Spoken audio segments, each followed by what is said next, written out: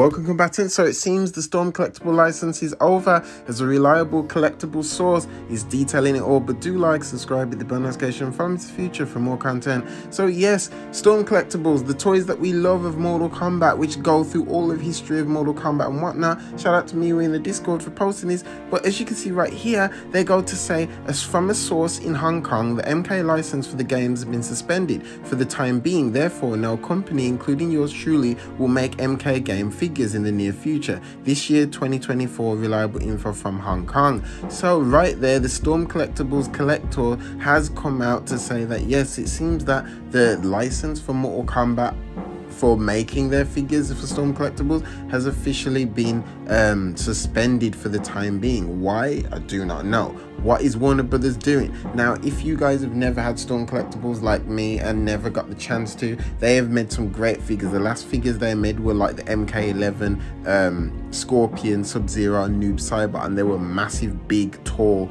figures. There wasn't action figures like the other Storm Collectibles. They were huge in size. Like, these are the sizes of the normal figures. All the characters and whatnot look and fit the right size that it should be, and the way they're dressed, the way how the toy is made looks fantastic and amazing. They outdid themselves with every single figure that they did, and they did quite a lot of them. They just didn't give us the Kitana, Melina and Jade figure. We knew they were working on Melina and Kitana, but we hadn't seen Jade, and we didn't see them finish any of those figures for the girl female fatales or even people like Scarlet. But it seems like they was doing a lot of things, a lot of figures, and they made almost every version of the Mortal Kombat figures. They chose certain ones who they believed be better in that certain era look, and then others who didn't. But we got some pretty amazing figures that looked really good, and the fact that they're possibly suspended like this now, it's sad. It's honestly sad, because I would have loved to have been able to get Storm Collectibles. Hopefully they go down in price, if anything.